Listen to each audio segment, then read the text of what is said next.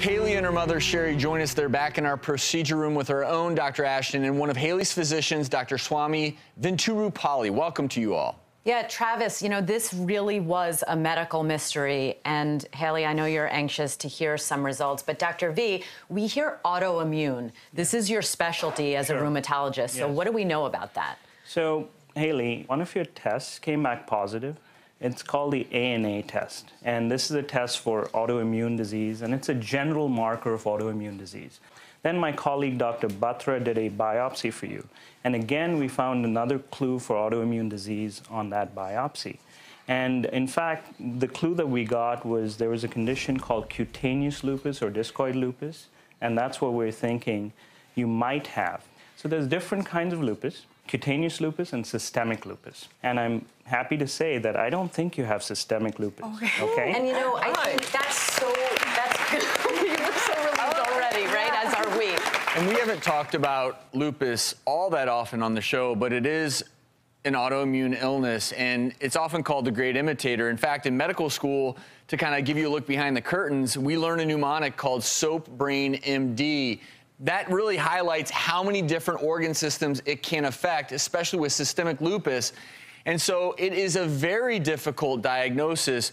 That's why it's so very important. In this case, we put a team together to try to rule out certain things and figure out what is truly going on. Absolutely. Also joining us is another physician that helped to crack Haley's case. Please welcome board-certified dermatologist Dr. Sonia Batra.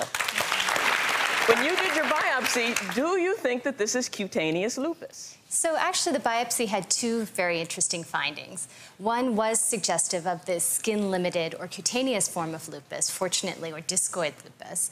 And then the second very interesting finding was a microscopic mite called Demodex, which we see sometimes it lives in the follicle and can be normal flora.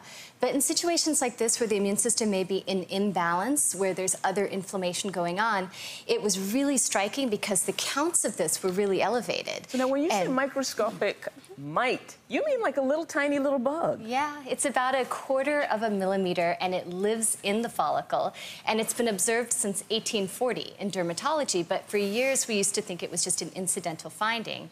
And now we think that having elevated counts of that may actually contribute to a whole host of inflammatory conditions. Wow. So the good news is these are all things that can be treated. So there's a treatment for cutaneous forms of lupus. There's a treatment to decrease those Demodex mites. And so we can work with you on getting all the correct medications for you.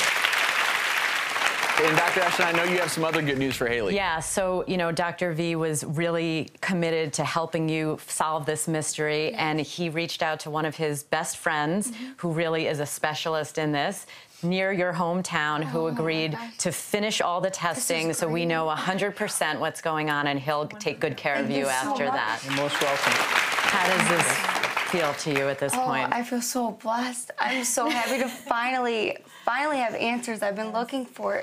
It feels amazing. We're glad. We're glad we could help. Thank you so much. Mom, you're relieved? So relieved, yeah.